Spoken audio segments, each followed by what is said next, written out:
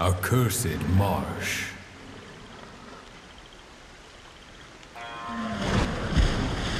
Said to be haunted, hostile and harsh.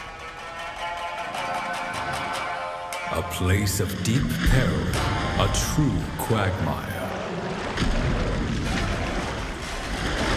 For those who get stuck,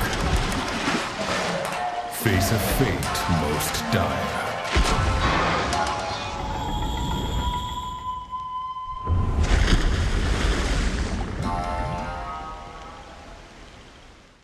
Ladies, gents, boys, girls, duggers, digheads, it's your man, Stack908, the Dig Dug himself, and today we're going to look at Jyuratodus. So, for those who are initiated, you should already know, but for those who aren't, Jyuratodus is a monster who came out in the 5th generation, the current gen that we're in, but came out in Monster Hunter World. In that game, it was the only monster in the game that actually gave you water weapons. However, it was a tier 2 monster, which gave a lot of people a lot of concern, like how the heck are we going to use weapons from this monster and hope that they're viable to monsters that are weak to water? Well, they can circumvent that by not having any monsters that's worth a damn weak to water. That's not the case anymore. It's not the only water monster, and because no one ever needed to use its weapons, no one ever used, well, no one really ever fought the monster, you had to fight the monster, so it wasn't the lowest fought monster, but no one really fought him. No one really needed anything from him. You never made his gear, you never made any of the armor, any of the weapons. I mean, you made the weapons off of principle, but you didn't have to use any of the weapons off of principle because nothing was weak to water. Not the case anymore, and because of that, my man got some buffs. First and foremost, you have to explicitly fight my man in high rank. That is correct. You can only fight this monster in high rank, and going forward for these next couple videos, they're exclusively monster you can... Not okay, that's a lie. There's no, yeah, that's actually right. The only monster we have left are monsters explicitly and exclusively in high rank alone. Now, this isn't a new thing to Monster Hunter. There's always been monsters that were exclusive to high rank, but Jyuratodus is the first of the couple that we're gonna get into. Nevertheless, with that said, now that we're fighting Jyuratodus, let's talk about a couple of unique things that we need to really talk about. First and foremost, as always, if you want to do the biggest damage to him, big number if you will, you have to hit him in the head. You can do this with anything, be it blunt, blade, or even gun and weapons. The head is the weakest part of the body. Now, with that said, that is not the weakest part of the body elemental-wise. So if you're going to use some elemental stuff, which I recommend you do unless you have some really high raw weapons, you want to actually use the legs. The legs are actually the weakest elemental spot, and for what element you're going to use, believe it or not, thunder. I know it's weird. It's weird to think that something that's water, well, mud, if you will, is actually weak to, you know, electricity, when usually that's not the case. I mean, Pokemon has instilled that into us. Ground-type Pokemon aren't affected by electrical damage whatsoever, but this is Monster Hunter, it's a little different. So, bring you some Zenogre stuff. I know you got some Zenogre stuff laying in the cut. We all love Zenogre. If not Jyuratodus, Tobi Kadachi has your back. As far as weapons go, use basically anything. I mean, Muddy Salt did get buffed. He did get buffed a little bit, but he's still not a woolly, strange, and tough monster to fight. He still has all those regular suite of things where he'll just, I would say go underground, but he'll just go under the water, if you will, the 2 inches of water that's in the flooded forest, and he'll hide himself from you. He'll do this, but all he's really gonna do is try to come up underneath you again and like launch you in the sky. He's not very wild with it. The most ambitious things he'll do underwater, if you will, is he'll use a hip check. He has a hip check now that he'll use underwater. Outside of that, he likes to shoot the buds of mud, the balls of mud, all around, making it to where you yourself can't have an incredibly solid footing. And when fighting him, your footing is going to be your most important thing. If you don't have solid footing when fighting a monster like him moving around the way in which he does, going under the water, sliding all the way to the left, sliding all the way to the right, it's kind of difficult to really keep hold to him if you can't move. And I would say the cool thing, it's cool, but it's annoying. What the mud does is when you actually touch the mud, it drains your stamina, your mobilities, your actions, they're completely limited. It's almost a death sentence if you're in like a dire situation. And he throws this mud all over the place, so you have to really watch out for that. Now, if you use a water weapon, you can actually wash the mud off his body and get rid of the mud that he has thrown all over the ground, kind of like washing it away with water, if you will. Outside of that, there's not a whole lot more to talk about. Jyuratodus, he does have the attack that I talk about where he goes under the water and shoots way up in the sky and lands again. That is like his hardest hitting attack. He has another attack where he stands up on 2 feet and well, he'll be out of the water on 2 feet, and he'll shoot the mud ball, and then sidestep, shoot another mud ball, and sidestep again, shoot another mud ball, and sidestep. It's kind of cool. It almost looks, honestly, if you know, whenever you get to Wyvern Ride a Jyuratodus, well, when you get to Wyvern Ride a Jyuratodus, I think it's his light attack. He'll shoot a mud ball, and then whenever you shoot a mud ball, you cancel the animation with the emergency evade, and do it again. That's literally what it looks like. It's kind of cool though. Worth noting, he'll do it 3 times. It looks a little odd, so watch out for that. Other than that, that's essentially all we can really talk about Jyuratodus. He's not a crazy monster. There's not a whole lot going on with him. He did get buffed, but he's still not a fantastical monster. His gear is pretty good, so let's take a look at it. There's plenty of time. Okay, so his weapons and armor. Let's talk about him briefly. His armor is pretty good.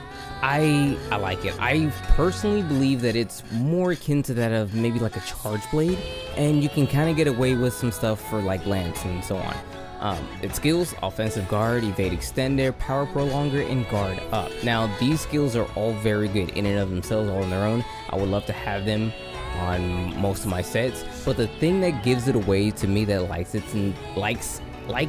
it to be a charge blade weapon armor set, is the power prolonger. Lance has no need for it. Nevertheless, offensive guard. So for those who don't know, let's take a gander. What offensive guard does is when you block at like the right moment, like that last frame of blocking, you get an attack boost and bonus boast, whatever. Anyway, so with 2 points of it, you get attack plus 10%. So 10% of your already whatever your attack is. So let's say it's 200, you get 20 more attacks. Pretty cool. Lasts for like 30 seconds or so. Evade extender increases evade distance. It's always really good. I personally like 2 points of evade extender because 3, I mean, you can get the schmoovin with 3, but 2 makes it viable to where you can still move in and out and still attack at the same time, especially for lance users. Power prolonger increases the time in which your charged up powered states last longer, and there we go. Charge blades stay powered up longer. That's the shield and the sword. You can power those things up. That's why I feel like this is more charge blade armor set. And then you have guard up, the ability to block things you usually couldn't before, and so on. Also reduces the chip damage you take, so that's kind of cool. Actually, it sucks, but whatever, it's kind of cool. Nevertheless, so I mean, it's pretty solid. You can get away with it for the charge blade and also get away with it, well, like some lance or whatever. But if you want to run lance with it, I recommend throwing some guard skills in there. But that's neither here nor there, because it's a lot harder to actually get decorations to game than what it used to be. Nevertheless, let's move over to its weapons. Its weapons, they're okay. Its weapons are okay. He doesn't have a lot. He has like 4 or 5. Gray sword, long sword, switch axe, charge blade, and I think that's it.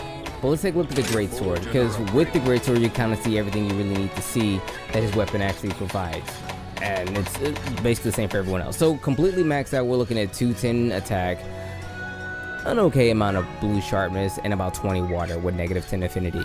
That number set goes for all of his weapons, save for the switch axe that I believe doesn't even hit blue, but everything else stays the same. The attack being 210 to 230-ish, that's kind of that numbered mark. I'm pretty sure the charge blade is at 230, and the elemental number being around like 20 or so, and the negative affinity always being there. That's pretty much it. I mean, it's pretty good. It's not the best, but I guess if you really want it, it's the raw water weapon, because there's a couple of water weapons in the game. You have Royal Ludroth, which stops being good after a while. You have Tetra, you have Mizu. I mean, it's just another water weapon. They're pretty good, and in my opinion, if you don't like the others and you kind of want something with a little more oomph in the raw department, this will kind of hold you over, and they're usually not too expensive to make, so that also helps too. So to wrap it up, what can I say about the Jyuratodus? He's not a bad monster. He's been buffed. There's small things that he has now that he didn't have before, and it's actually a good thing. It's not every time that they actually transition a monster from one game to the next and they buff it. Tobikadachi got the most buffs out of all the monsters who returned from World, but Jyuratodus got a couple of buffs too. He's a little bit more scrappier, if you will. Before, he kind of just laid there. So with that said, he can fight back a little bit. He does really lean into the whole mud situation. Before, not so often. Like in World, he didn't really throw it around that much. In this game, he does. He throws it around more often. He likes to just throw it everywhere, honestly. He does it in different fashions. Usually he'll just kind of throw one on the ground and call it a day. This time he'll lay like a whole line of mud. He'll throw the mud balls. He'll stand up and shoot mud balls at you. You know, he's more with it. And again, in order to do the most damage to him, you want to hit him in the head. But unless you really are about the elemental life, the head isn't where it's at. You actually want to hit him in the legs. Bring thunder if you're doing that. If not, I strongly suggest you use Diablos weapons. Up to this point, you probably just fought a Diablos, maybe, I don't know. But if you've not fought Diablos, I recommend it. He has incredible raw weapons. They have negative affinity though, but they have some of the highest raw in the game. Bring that if you want to actually come and fight him, use big number. That's what I did in this hunt, and it's why I usually tend to do when I fight him. Outside of that, he's Jyuratodus. He's not the hardest thing in the world. He's not the craziest monster to fight, but he's pretty solid. I'm actually really happy that they buffed him a little bit, made his weapons a lot more viable, made his gear a lot more viable, because back in the day it wasn't viable at all. It actually gave a skill that was exclusively to him to use to fight monsters like basically just him and Barrett. The only monster actually had like mud, but then they like stealth buffed that particular skill later on. Nevertheless, the whole point of this is you want to watch out for the mud. Watch out where you place the mud, where he places the mud. You shouldn't be any real danger when fighting him. He's not super difficult. Funnily enough, up to this point, he's basically a monster you would fight before you start to fight flagship monsters. So you should be used to the type of danger this type of monster provides. Doesn't really provide a whole lot of challenge, but he can kind of catch you slip from time to time. But with that said, everyone, it's been your boy Dak908, aka the Dig Dug himself. Thanks so much for watching. Today, if you're watching this video the day this video came out, this is one of many videos coming out today. I don't expect you all to watch it, but I'm doing it this way so that way I can completely get done with the entire Monster Rise decks for the time being. As I'm speaking to you right now, I am not actually ready to fight, what's his face, I forget what the monster is called. I literally don't know what the name of the monster is. I just know him as American Airlines. I can't fight American Airlines just yet, so I have to grind a little bit to get to him. But I'm going to release every single other monster video that this game has as soon as I can, like in one day. So hopefully you can watch those videos and even this one and be like, okay, I see what you're doing here, Dak. But with that said, everyone, it's been your boy. Discord, Twitter, those social media things, if you want them, they're in the description, of course. We're fun people. We like to hang out a lot in the Discord. We like to hunt, we like to play other games, whatever. I'm a cool person. Follow me on Twitter, please. I'm very lonely. With that said, it's been your boy. Take care.